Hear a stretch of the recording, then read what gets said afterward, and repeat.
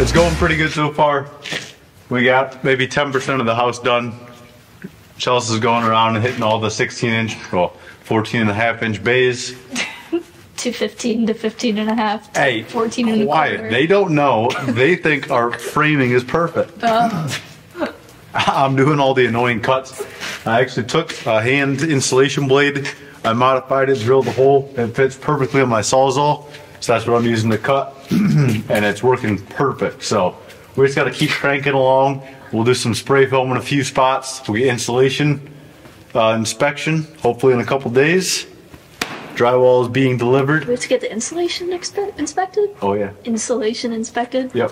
Drywall's delivered in 3 days. And I have to work every one of those days, so you have a lot of insulating to do. Let's get to it.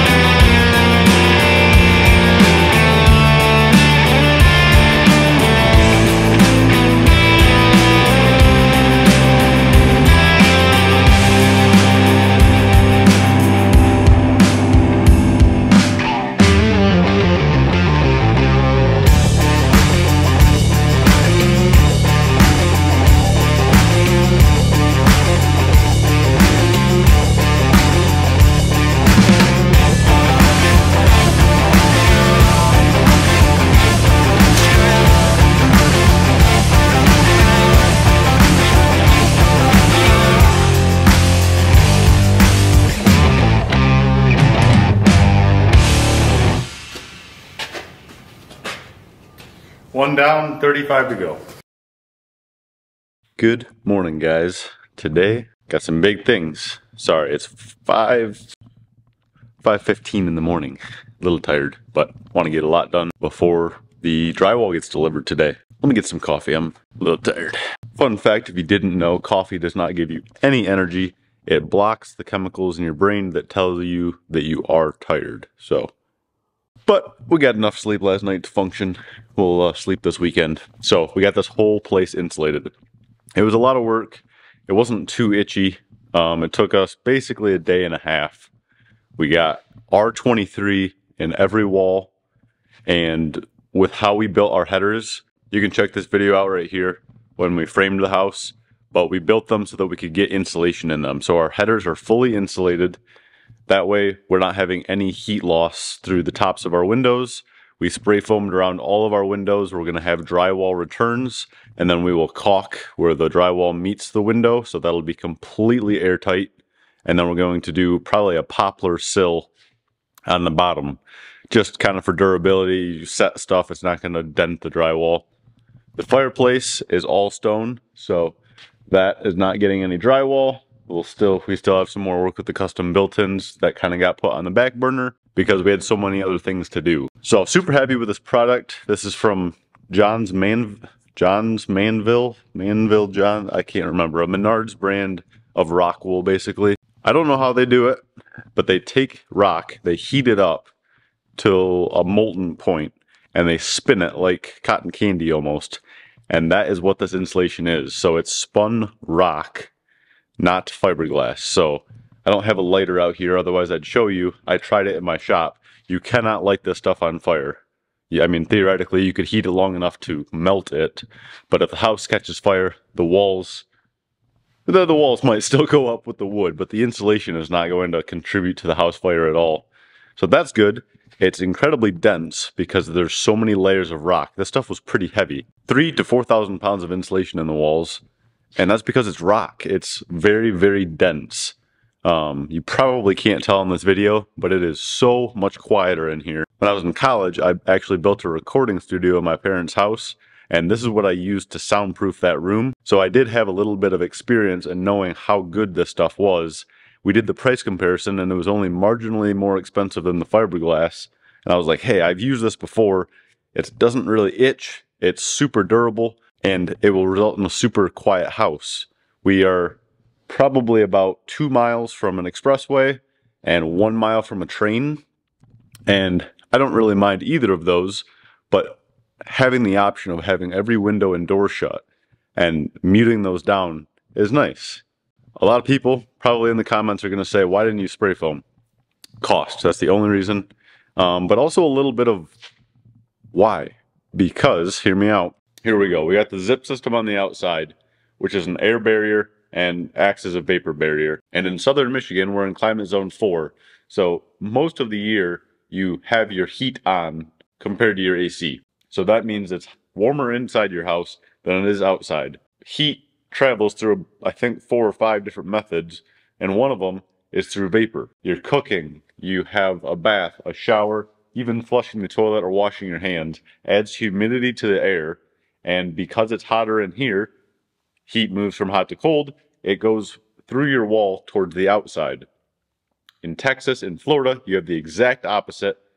The heat is trying to get into your building. So putting a layer of spray foam on the outside of the building, this heat and vapor is trying to get through, and it's going to hit that spray foam, which we would have gone with closed cell, which is waterproof.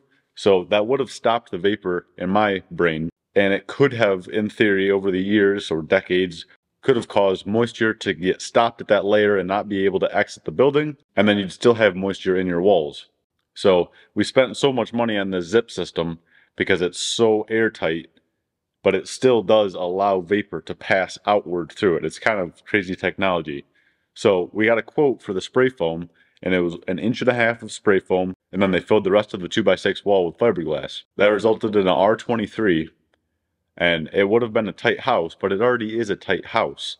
We have the zip system, we taped every single seam, we spray foamed the seam on the inside, we put Proseco R-Guard on the entire bottom sill, connecting the wood to the concrete.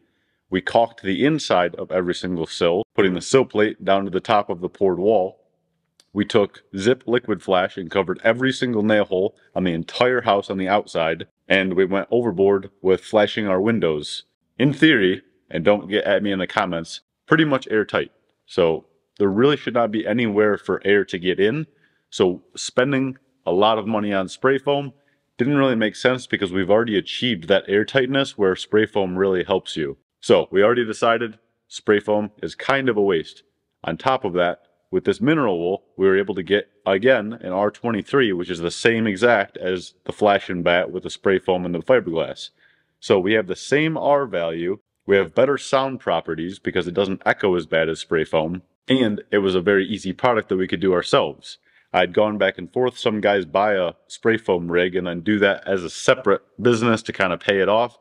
Brand new spray rig, you're looking at $40,000 to $50,000. I do not have time to start another business yet, so that just didn't make sense either. We went with the mineral wool. I think we're going to be very, very happy.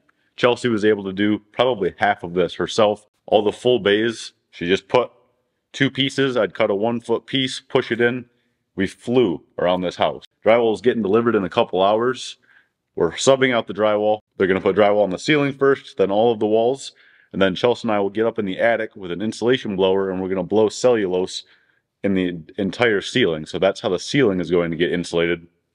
And we can kind of add as much as we want to get above code. Our channel is experiencing tremendous growth right now. I don't really know what happened. We've had a few shorts that are doing really well, and we're growing like 100, 150 subscribers every single day. So thank you guys if you're a new subscriber. It really means a lot to us. We have some big things coming.